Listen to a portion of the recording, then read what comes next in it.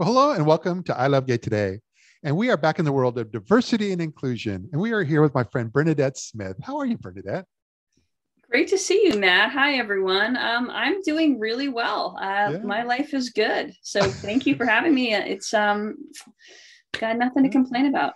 No, you and I, our lives have intertwined, over the years because you've been so focused over all these years in the worlds of diversity and inclusion, and you and I would be at NGLCC or out in Equal in various events, and but you've just continued to stay focused on that path, and it seems to have done very well for you.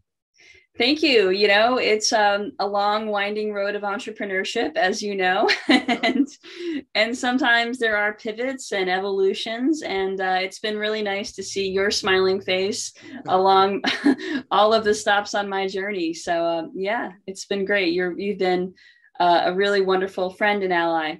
Well, thank you. No, I love what you're doing, and I love that from where I'm sitting, you have put something together. You've written a book, Inclusive 360. Proven solutions for an equitable organization. Did I get that right? You got it right. But it seems that you brought a lot of what you've been talking about on the road and on your speaking opportunities, and you kind of brought it together into kind of a how-to manual for companies to really be able to figure out a lot of what this diversity and inclusion topic. Yeah, so I wrote this book for organizations pretty early on in their DEI journey. So typically a few hundred to a few thousand employees or even smaller. Companies that really, they have good intentions and they want to do the right thing, but they just don't know where to start. And so I wrote a book for that. And the book is really about removing the excuses for not doing the work because it is so solutions oriented.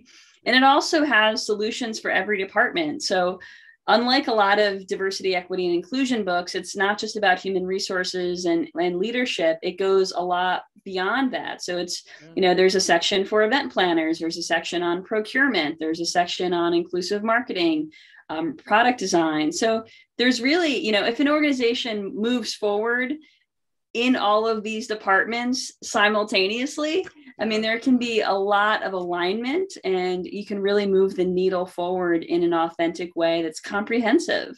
Yeah. Well, if I was from the outside looking in, I would say it's very much like a how-to manual where you roll up your sleeves and because you're not explaining, you're not doing as much of the higher level why, which I also get because people have been learning that and educated on these topics for many years, but now you're really digging into the how and how to really go about making this happen.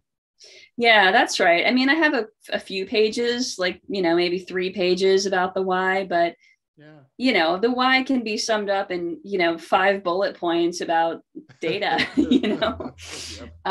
essentially. So really, like you said, that point has been made. Let's really talk about getting into action in a practical way, in a way that's creative.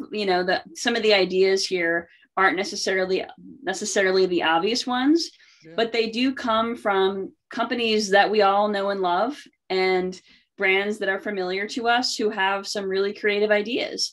So, for example, one of the ideas in the book, because a lot of people complain about the lack of diversity in the hiring pipeline, one of the concepts in the book is, well, change your requirements and don't require 4-year degrees for a lot of your positions, because IBM, for example, doesn't require 4-year degrees for 43% of their positions. And that's a company with 350,000 employees. And so it's like little changes like that can, and you can adapt for your own organization, but that can really get you into action. And they're programs and initiatives that are being used, policies that are being used by well-known companies that might not be so obvious.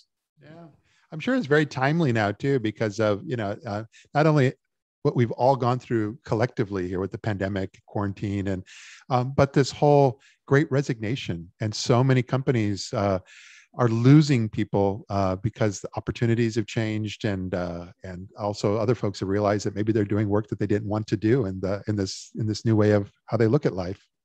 That's absolutely true. And there's a lot of pressure on companies to create a culture that's a very attractive place to work, especially for millennials and Gen Z who value a great culture more than any other generation. They certainly value it more than Gen X, which is our generation, right? We have a higher, I guess, a higher pain threshold, maybe. I don't know, but you hesitated. You were thinking, I think he's Gen X. Yeah. So there's a lot of pressure. I mean, those are the youngest, those are the biggest generations in the workforce. And they have a really high standard of what's acceptable. And so they're largely driving the Great Resignation.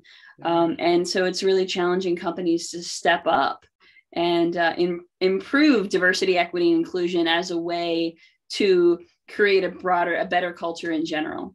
Yeah, no, I know I think where many of us are sitting, it's fascinating because I can honestly say that, when I first started in the workforce and got my degree and went in that direction, it just, I do know that a lot of folks, I was an engineer, and a lot of folks had felt that that's going to be their lifelong career, that they were going to get a job and stay. And several of my friends that I grew up with did stay, and they're still in the same company.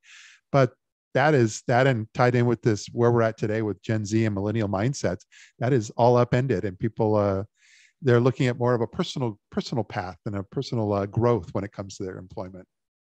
You know what? And honestly, it's about time. Yeah. Because a lot of us, I mean, I've been an entrepreneur for a very long time, so I shouldn't put myself in this category, but a lot of us have put our mental health aside, put our desire for balance and family aside in order to do what the company required. And it's not healthy. It's honestly not healthy. In fact, I don't mean to get off on a tangent, and I don't know whether this has anything to do with her work experience, probably not. But this woman, I know, I moderated a panel that she was a panelist on a few years ago, and a really high-powered woman. I just found out today that she committed suicide. And, we can't mess around with this stuff. People need balance. They need to feel like their mental health can be prioritized, and even our physical health. So it's about time for these conversations. It's too late. I mean, I guess better late than never. Yeah. No, it's got to start at some point. And so, this, one of the silver linings that I think of the pandemic will be that it accelerated this direction of this. I think in many ways this was already happening, but slowly. And so now it's kind of accelerated and moved it forward. And so, I'm interested to see where a lot of this goes over the next few years. Yeah, it's exciting. And I'm really glad that we're having a lot more serious conversations about racial justice and how that plays into the workforce and workplace. And honestly, Matt, I don't know about you, but we're both out. We've been out for years. We've built a career around our identities.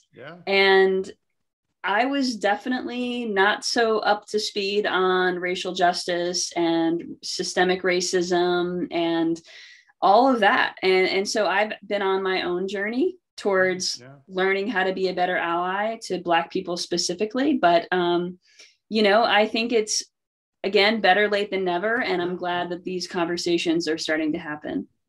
Are you going out on the road with this message? I mean, typically you're out giving presentations and speeches, but because this is now just barely opening up, so I didn't know if you had plans for being back out. Yeah, I've already done a few in-person keynotes, have another in-person keynote at the end of the month. And I'm certainly doing a lot of workshops in this little studio space right here, workshops and virtual keynotes. They've definitely kept me busy. And I'm grateful for it, because I am so happy that a lot of people are ready to listen to this message and get into action. Yeah, this is great. Well, I know I'm looking forward to reconnecting in the real world. But in the meantime, I'm going to make sure that when I post this, I'm going to have links to how people can find the book, your website, and that one there. Exactly. Yes. I love it. Thank you. So we'll make sure all that's included. And like I said, I just look forward to reconnecting again soon. Yeah, I can't wait to give you a hug in IRL. Exactly. Listen, #IRL. Now we're one of the cool kids. That's right. I love it. Well, thanks again for being here. Thanks, Matt. Take care. Bye, everyone. Bye-bye.